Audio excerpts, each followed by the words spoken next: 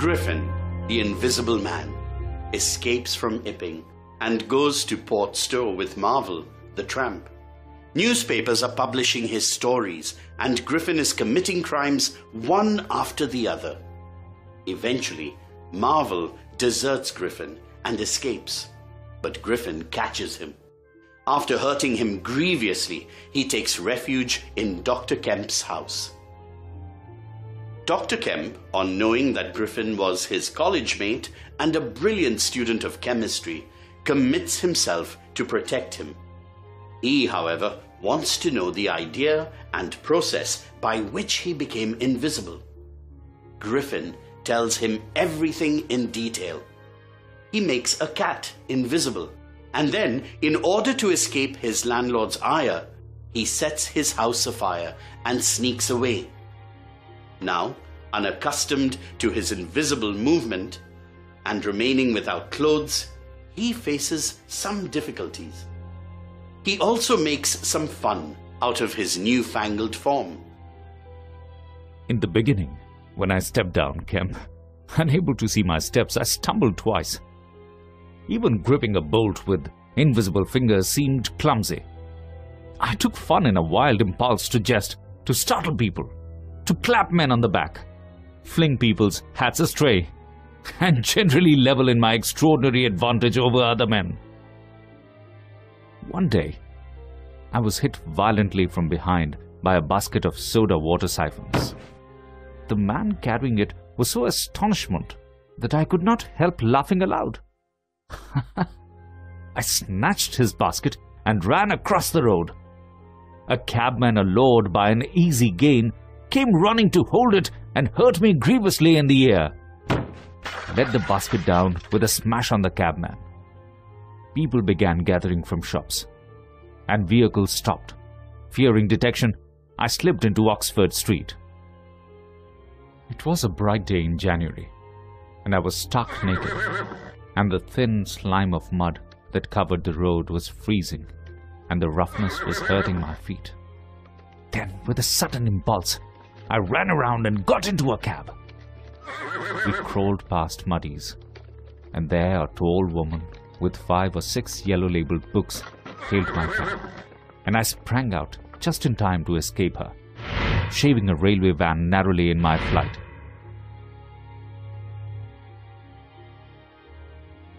At the northward corner of the square, a little white dog ran out of the Pharmaceutical Society's offices and incontinently made for me, nose down.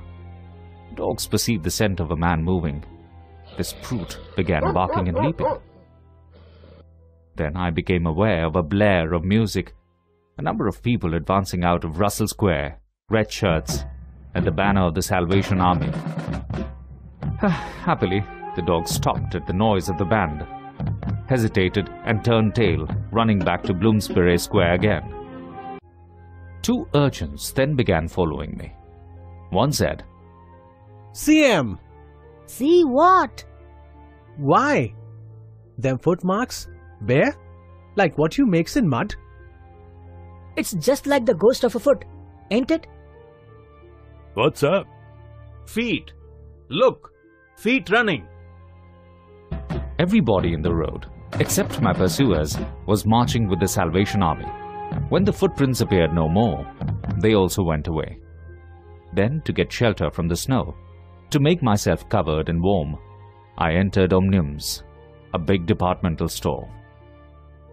My sole object was to go away from snow, procure clothing to make myself a muffled but acceptable figure, to get money, and then to recover my books and parcels where they awaited me. Then I might hope to plan. And then I had a brilliant idea.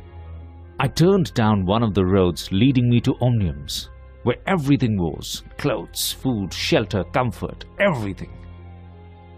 I began to feel a human being again, and my next thought was food. Upstairs was a refreshment department, and there I got cold meat and coffee. Finally, I went to sleep in a heap of down quilts, very warm and comfortable. Then, in the morning, in the brighter part of the department, I saw 2 men approaching. I scrambled to my feet. As they noticed a figure moving quickly away, one cried, Who's that? Stop there!